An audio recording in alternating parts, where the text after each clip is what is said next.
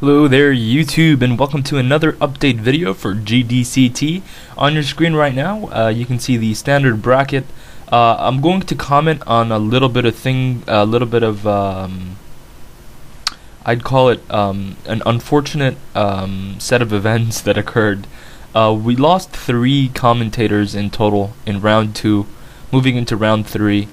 Not due to losses, but due to actually them not being able to participate in the tournament. The Scythianking is unable to participate in the tournament, so he is now out. Adalwolfe is not responding to anybody, so he is also he's in the losers bracket now. If he does respond, he'll get to play. If he doesn't, which I don't think he will, we've also lost him. Maxientius is also the same thing. He has not replied.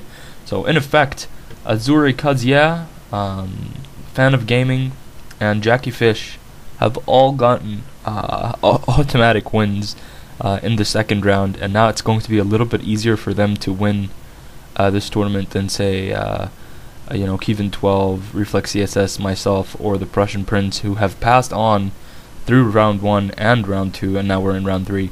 But there's not much we can do about that. As I said, it's an unfortunate set of events. So round 3 is upon us right now. We've got some cool matchups. The Prussian Prince plays Fan of Gaming. I'd say Prussian Prince is a little bit more experienced in the multiplayer environment, but we'll see what Fan of Gaming can pull off in that first match. The second match is Kevin12 against Jackiefishhhhh. Now Jackiefishhhhh moved into the third round through an auto win against adalwolfe, but Kevin12 has won the first and the second round against both AdmiralPrice and Henry Lin. And so he has already won twice.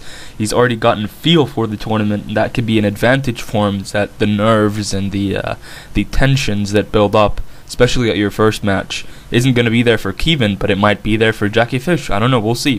Third match is yours truly against AzureCuzYeah, who also got a pass against Maxientius. Now I know he does have a lot of multiplayer experience. He does have he's pretty good. I've checked out some of his videos. You guys should check them out as well. Hopefully I'll be able to win that. We'll see. If not, I'll still have a chance in the losers bracket. And the final match is ReflexCss, aka Pointman, and he's playing Jim11091995, aka Tavington, and I think they're both from the HM clan. And the way that this thing was randomized is that now the HM clan is facing each other off yet again. So first it was Tavington versus alonsl or Alnanaz, and now it's Pointman versus Tavington. So we'll see who the best HM is. As you can see, the semifinals are coming really close. And yeah, that is all for the actual bracket. Moving on to the losers bracket, which you can see on your screen right now. EmperorsOfWar played against HeirofCarthage, and he did win, so he has now moved to round 2 of the bracket. You can see that LB3 is a complete pass because of the people we dropped.